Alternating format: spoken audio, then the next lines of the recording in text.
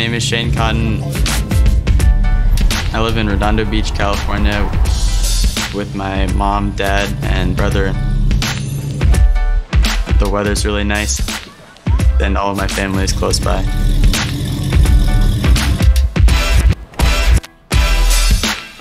I'm a very competitive person.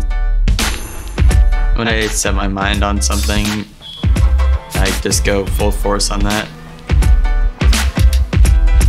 My player name is Epikwhale. I'm 16 years old.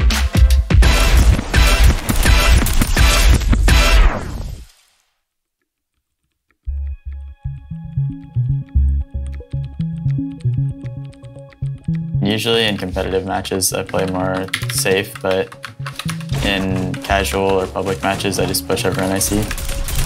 What? That trap play. He definitely has a problem-solving strategic mind. I see it when he plays.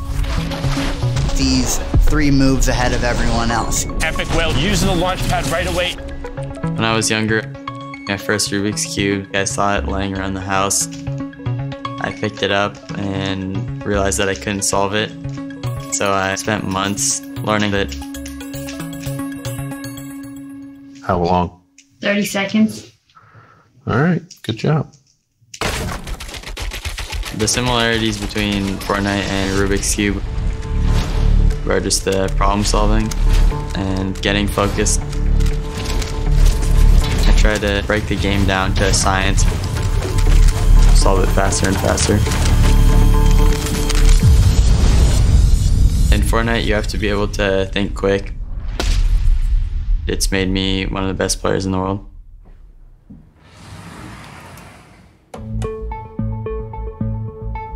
I wake up at around 7 a.m.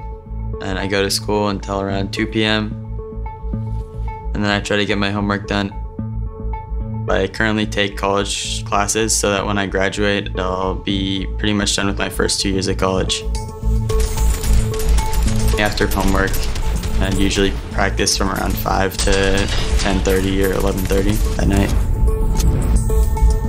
It's all about time management, and that's the reason why I qualified for duos and solos in the Fortnite World Cup. There's a reason why he's in first place. You have to be the best.